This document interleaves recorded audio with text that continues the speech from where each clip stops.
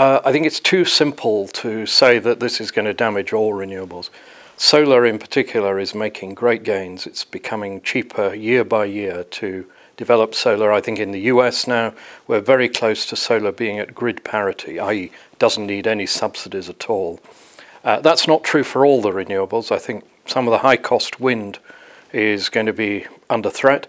I also think that the really expensive forms of energy such as nuclear are going to be damaged if these prices persist, as I think they will.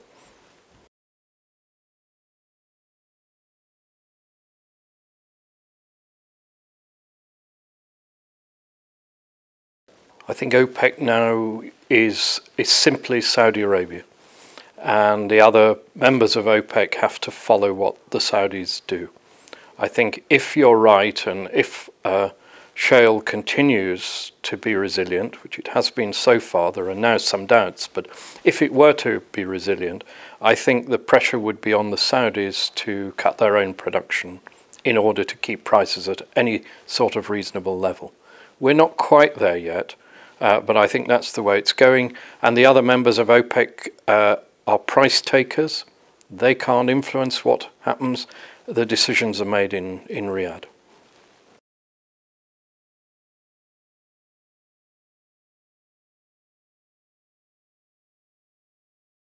I think it's doomed to succeed.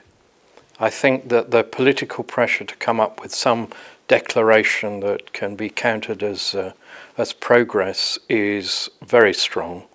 And therefore, what I suspect we'll get is a lot of countries making commitments, and then that will be very hard to translate into reality.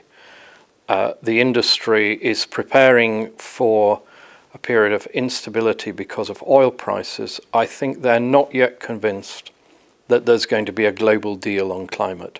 Some of them recognize that in some parts of the world there's going to be sufficient regulation and perhaps carbon pricing that will encourage them to move into renewables.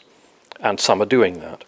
But I think in general you see hydrocarbons still having a very strong long-term future, whether it's good for the climate or not.